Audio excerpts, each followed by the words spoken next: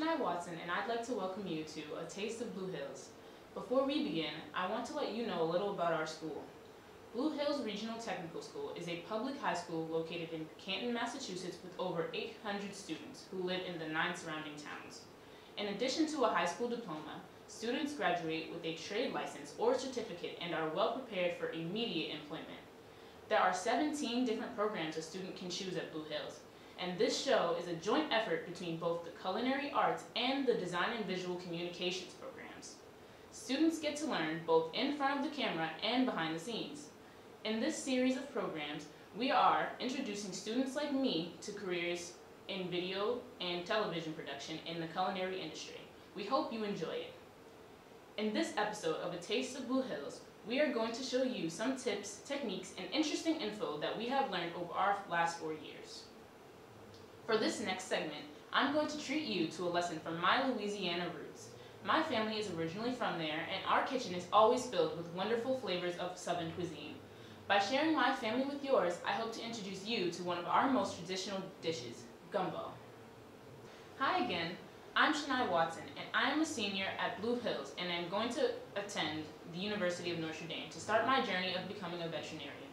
You may be wondering then why I am in the Culinary Arts Vocational Program, given my plans for the future, or why I'm even speaking to you at this time.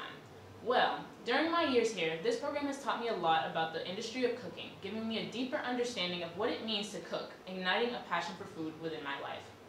Through this newfound passion, I have been able to explore the rich cultural foods of my own background. My grandmother was born in Louisiana and my grandfather in Georgia, so I have become very familiar with Southern dishes. One of my favorite traditional Louisiana dishes is none other than gumbo. Gumbo is an aromatic soup stew characteristic of Creole cuisine of Louisiana, combining African, American Indian, and European elements. Now, before I can really get into what gumbo is, I would have to explain its history. You can learn a lot about the history of Southern food by studying a bowl of gumbo. The very name conjures up a rich array of ingredients coming together in a single pot and melding into something rich and delicious. It represents the intersection of 3 cultures, European, Native American, and West African, that created what we know today as Southern cuisine. The roots of gumbo do run deep in Louisiana. Enslaved Africans were brought to the French colony in large numbers starting in 1719, and by 1721, more than half of the residents of New Orleans were African. The first known reference of gumbo as a dish was uncovered by historian Gwendolyn Midlow Hall, who found a handwritten transcription of the interrogation of a 50-year-old slave named Kumba in New Orleans in 1764. Suspected of being associated with other slaves who had stolen clothes and a pig, Kumba is asked whether she had given the slave named Louis gumbo, and she replies that she did.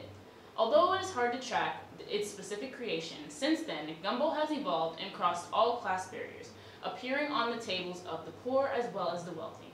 Although ingredients may vary greatly from one cook to the next, and from one part of the state to another, a steaming bowl of fragrant gumbo is one of life's cherished pleasures, and emblematic of Louisiana.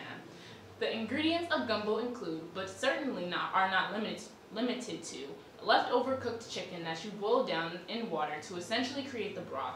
You can just use chicken broth, but this method truly makes the chicken that more tender and allows every bit of that flavor to be absorbed into your gumbo. You can also do this with turkey, which is a tradition in my family after Thanksgiving when there's a lot of leftover turkey to use. Then you would add your smoked sausage and frozen okra. Fresh okra doesn't cook as well when making gumbo in a big medley pot, but if that is all you have, then it still brings the essential flavor that is necessary to make gumbo what it is. Of course, this wouldn't be a Southern dish without seasonings and spices, so you have to make sure to throw in some salt, pepper, garlic powder, onion powder, and nowadays they even sell gumbo seasoning to really add that boost of traditional gumbo flavor. Lastly, you need to add shrimp. Shrimp cooks really quickly, so it's important not to add it in too soon. You could also substitute this for crawfish, which is very traditional in Louisiana culture, especially in the seafood medley version of gumbo. And finally, my personal favorite way of serving gumbo and eating gumbo is over a nice heaping pile of white rice. Gumbo has withstood the test of time for my family and many, and I hope that by sharing this with you, all, you can see why this dish is so important to me and my community, as well as how my time at Blue Hills has brought me closer to my family and my identity.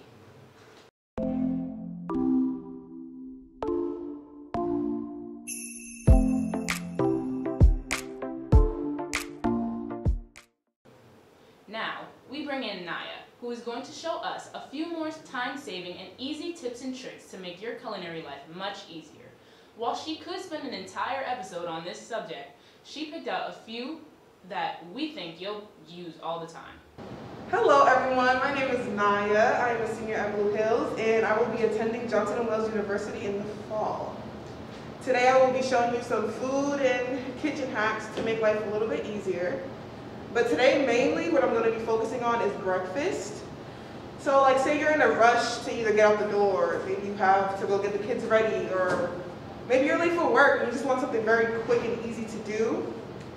You can always boil an egg. So what I have here is about 5 to 6 cups of water. I don't need a lot of water, just to make sure it's enough to cover the eggs. So as long as it's enough water to cover the eggs, you'll be fine, okay? So first thing you want to do, for this amount of water in this pot that I have some salt here, and I'm going to use about a tablespoon to a tablespoon and a half of salt into the water. You just want to make sure it's enough so it tastes like seawater. So this is, that's a tablespoon, yeah, I think I'm going to do a half as well. Okay. So once you get that going, you want to put this on the stove and get it nice and hot, and once it starts boiling, you should see the salt starting to dissolve. Give it a quick stir. You're going to put your eggs in the water very carefully because it will be hot. And you want to put it in there for about anywhere between 7 and roughly 13 minutes, depending on how you like your boiled eggs. If you want a hard-boiled egg, I would say anywhere between 10 minutes and up. Adding the salt to the water helps it solidify the proteins within the egg. This helps it crack easier, peel it easier, and ultimately it just makes a better, harder egg. So now that the eggs are done boiling, you want to either rinse it off with some cool water, or you can just wait until the eggs in the water temperature goes down and cools down so you don't burn yourself. I prefer to wear gloves with any type of food that I make, because any ready-to-eat food, you don't know what type of bacteria is on your hands, and you don't want it to get into your food. This is not fun. So what you want to do to crack this egg, you can a firm press on a flat surface and rotate, being sure to crack all of the shell, and it should be able to peel right off. So I have a few shells, so you can just rinse that off. You have a nice hard-boiled egg. It always is easier to find an extra bowl to put your garbage in. So whatever garbage you have while you're cooking, you can always put it in this little bowl, and whenever you're done, you can always dispose of it quick and easy. Say you don't want a hard-boiled egg, or maybe you just want an alternative. You can also fry an egg, and an easier way to do that is to use a mason jar lid, surprisingly.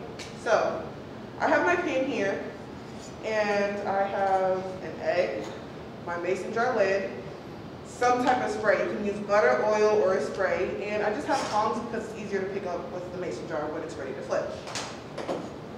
First things first, turn on your fire. You don't want it too high heat. You don't want your egg to burn or anything. It's a good spray. So it wasn't anything too crazy. You don't have to put a lot. And you also want to give your mason jar lid a good spray, just to make sure nothing sticks. Now we're going to be using the inside, so it's not going to be this way. We're going to be using the inside here. You just want to pop that right in the lid and right in the pan. Now I'm seeing the pan get hot. The oil starts to bubble a little bit. So taking our egg here, a quick little tap, and right in. This is where the garbage bowl comes in handy, and we can always dispose of our trash. Now this is just going to sit here and it's going to cook for a while. Um, However, you can always, add whatever you want to this, or you can do really whatever you feel is good for you. So you just want to make sure you're paying attention to your fire, that it's not too high. Once the egg whites start to solidify a little bit, you can then turn it with your tongs. I recommend tongs because it's easier to pick up rather than a spatula where you have to flip it over and everything could potentially fall out. So when it comes to flipping your egg, I'm going to show you what it looks like now. The whites are now pretty solidified. You want to be very careful. You can always move your egg around. Sometimes your oil will start turning color, or your butter, depending on what type of substitute you use. So that just means your fire is too high. You just want to pick it up, flip it over, give it a little shake, and the rest of the uncooked egg is now going to fall to the bottom, which is then going to cook it thoroughly.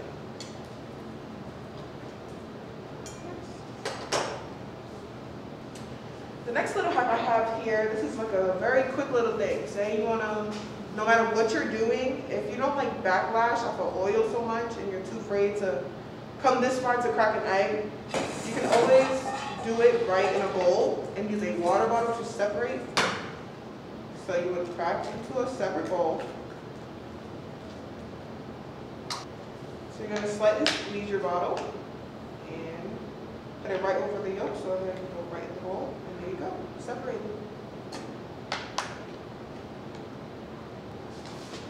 So for the next little hack I have is using foil, and you fold it up as like an accordion, and you would lay it on your sheet, which would then create a crisper bacon because the oil would then fall into the seams and circulate the air more.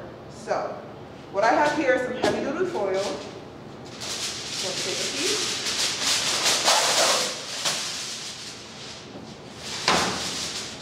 Going to hold it up like an accordion. I'm going about maybe half an inch thick. And it's just like how maybe, you were in like school or something when you were little, making little accordions. It's just back and forth, you want to fold.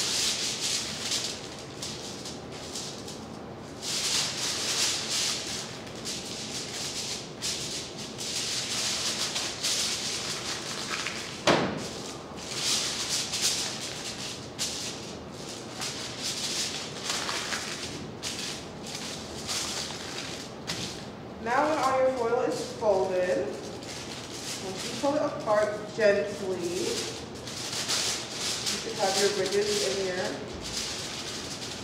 foil to make little humps. Now, you want to fit this to the size of your cooking sheet. I have a half sheet here. I think it's a little too big.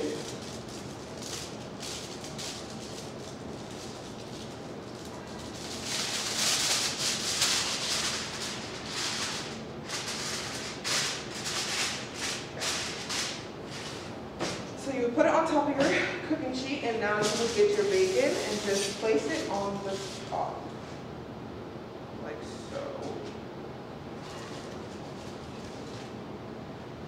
If you don't have enough space, and you want it to be a specific way, you can always make it fall into the ridges, and that's totally fine as well.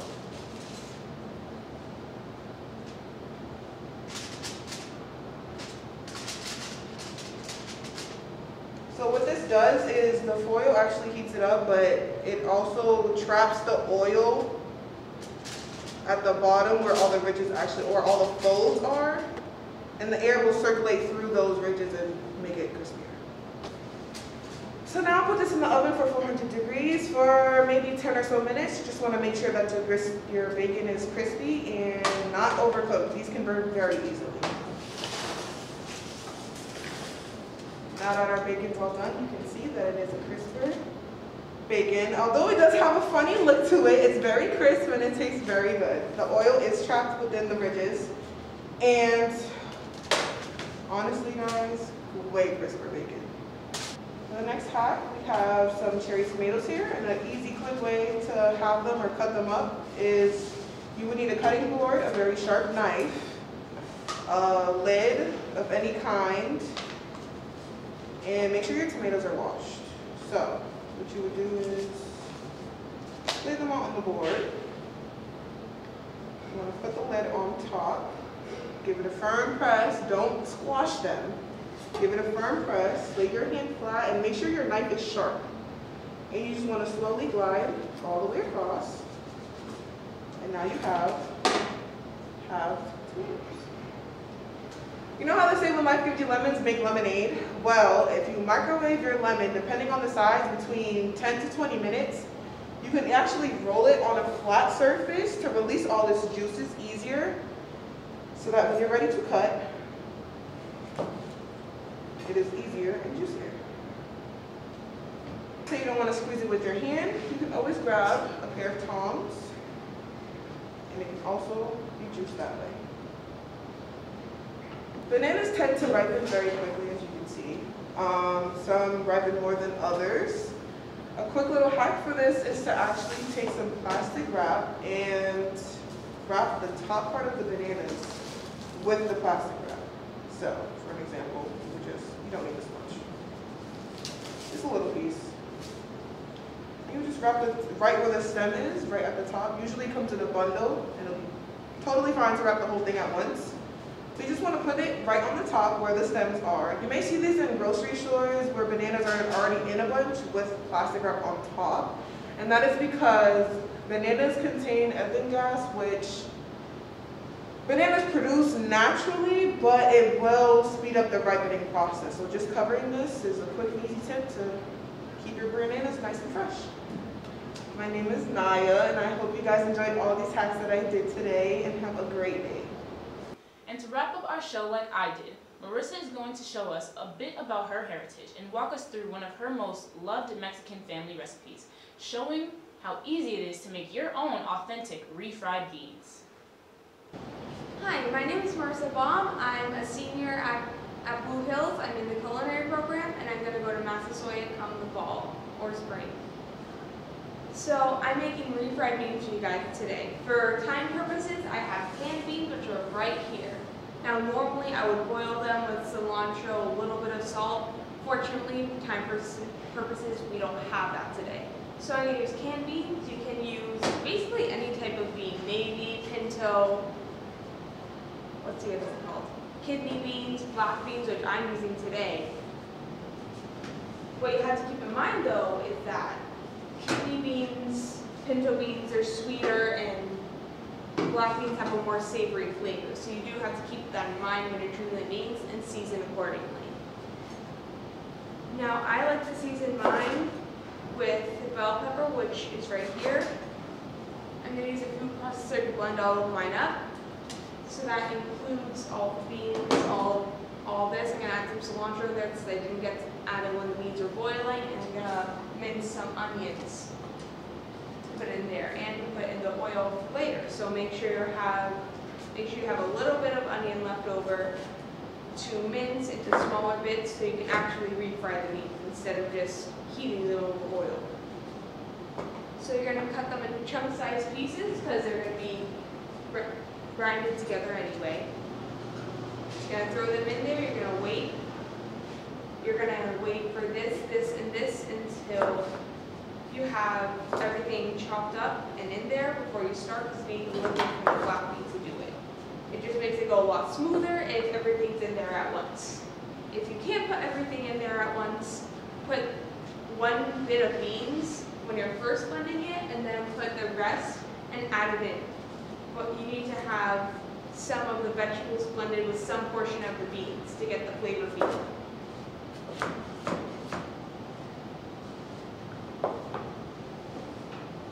Just gonna add a few sprigs of cilantro, and then mince some onion.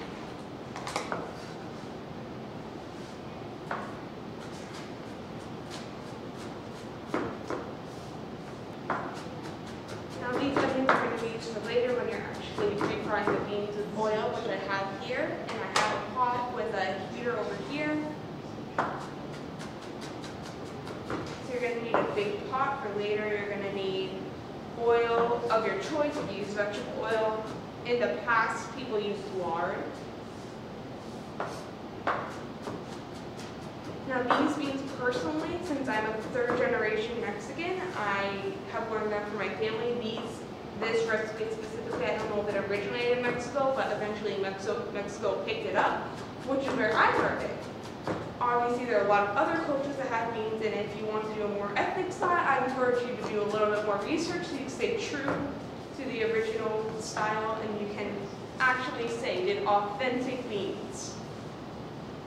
Now these are not difficult at all, so you can literally do it whenever you want. It's a quick recipe in regards to preparation time. You literally just blend it all together and then reheat it. That's going to take about an hour to 2 hours, depending on how thick you want them.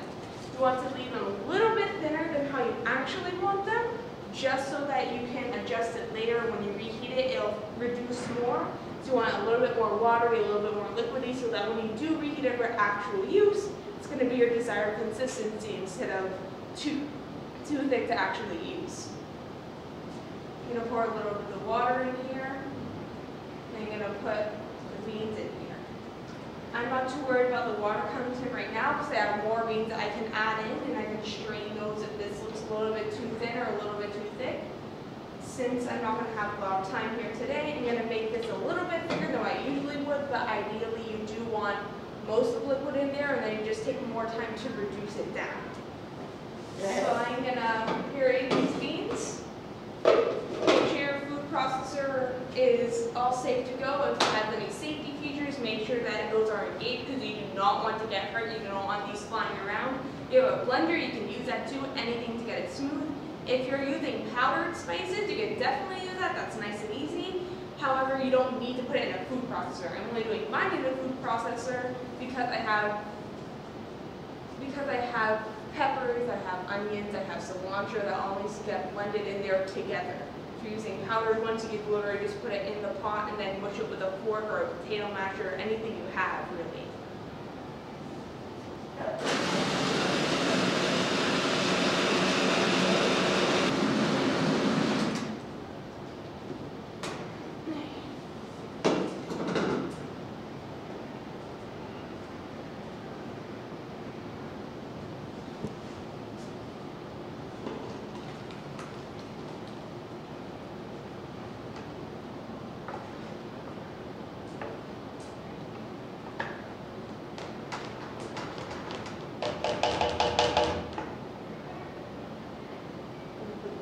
Since I have more beans to add.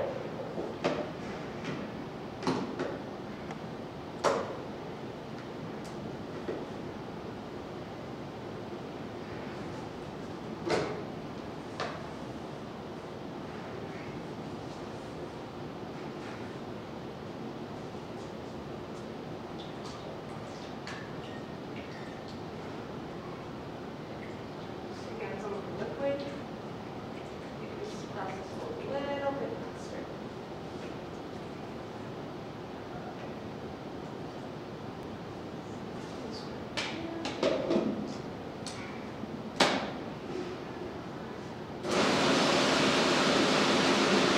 So now that these are done, I'm going to take them and add them into here.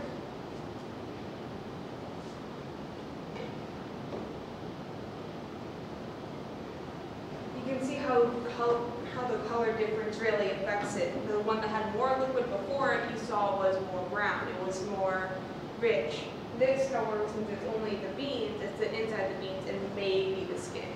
So that's why it's very important, because that liquid has most of the flavor that you want to keep from there. Just going to clean this out with the same hand. So I'm going to take these beans, I'm going to put them in a container so that I can actually heat up the oil to refry the beans with. The beans are going to be added back in, so don't worry about that. Right now we're going to reheat the oil. I'm going to put the minced onion that I cut earlier into here to heat that up. I have a Bunsen burner here, but honestly you don't have to stove at home.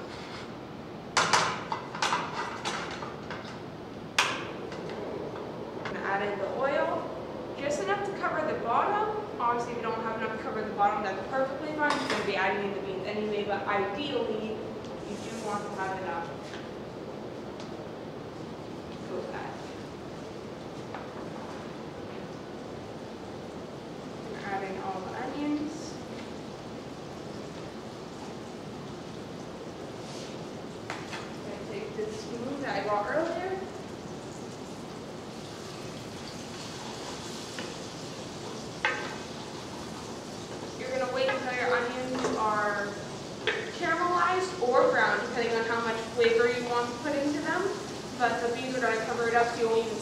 They won't even be there essentially, just for the flavor.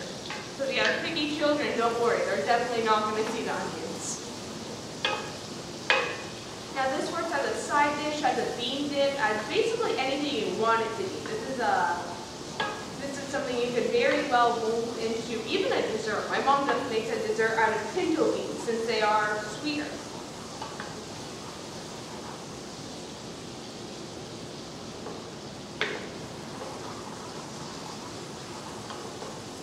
How long does it keep? That's a real question here. So usually you want to keep them for about a week to 2 weeks. That's the norm for cooked vegetables, for cooked foods in general. You should not keep things more than a week. If you want to put it in the freezer, you can always put it in a freezer back in the freezer. That would last 2 weeks, but this has gone within days that I have. So I really can't advocate for that. Now, as the onions are nice and caramelized, and since I don't really care about seeing the onions that much, I'm just going to add everything right in. And add in all the beans. If it looks a little bit weird, don't worry. It's always going to look a little bit weird when you mix it in, when you mix the two batches together. Things will look more normal, and just trust your gut with this. This is really about what you think, how much oil you think you need, how much pepper you think you need, how much, depending on your diet, depending on what you usually eat, depending on what you're putting it on the side with. If you have something really salty, you're probably not going to want to put a lot of salt. I'm going to put these to the side, and I don't know how much salt was put in these beans originally, since these are canned beans, so I'm just going to sprinkle a little bit of salt on there, because I like mine salty, as it's a dip instead of a side dish today. You're going to want to constantly stir every few minutes if it's on a stove.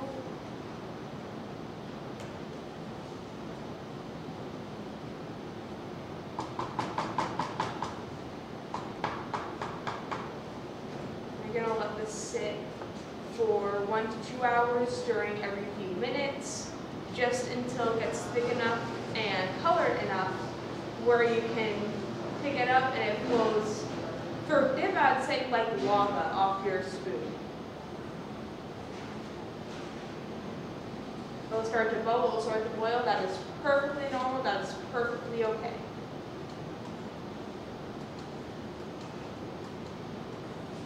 In regard to how high the heat should be, if you want them to cook quicker, which normally I don't recommend, because refried beans are really like a slow process. It's something you do when you're working from home, maybe. When you're at work and you're at a meeting, you put this on before the meeting, and then once the meeting is done, you have a nice bean dip. You just hop out every few minutes and then come back in. No one will know anything is happening. Since I'm doing it in a few minutes, I'm keeping it kind of high just so I can show you what the desired result will look like. But if you want a better result than even this one, and I know that most of you do, you're going to want to put it onto a kind of medium to low heat. If you're putting it at a higher heat, you want to make sure to stir more consistently. So if this is a kind of dinner thing, you're waiting for the rice to cook and you're waiting for the meat to cook, you can keep it at a higher temperature and just keep stirring. That's perfectly okay. It really depends on your cooking style, how many people you have at the house. The best thing about this is it doesn't really have a serving size technically. You can eat however much you want. It's really healthy. There isn't a lot of preservatives in here. There isn't a lot of sugar in here. This is a nice healthy bean dip that's not going to have a lot of fat. That's not going to have a lot of added in stuff because you're making it from home.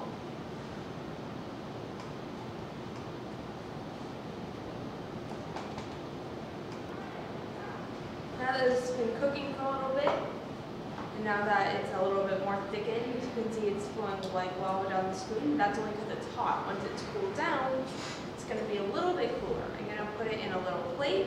You can put it in a bowl. You can put it in basically anything. But that's how it looks unstrained. That's how it looks unstrained. The color's nice.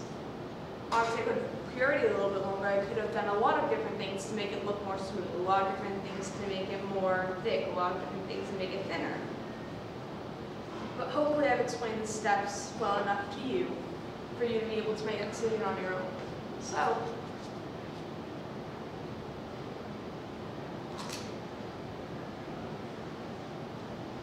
Happy eating!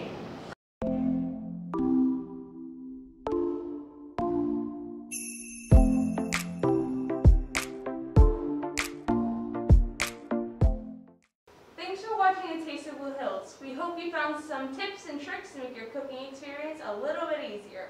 To rewatch this or any other shows, find us on Facebook or YouTube under the Blue Hills Culinary BBC. You can also follow our Facebook page for more information on the happenings of Blue Hills. Thanks again, and Stay safe.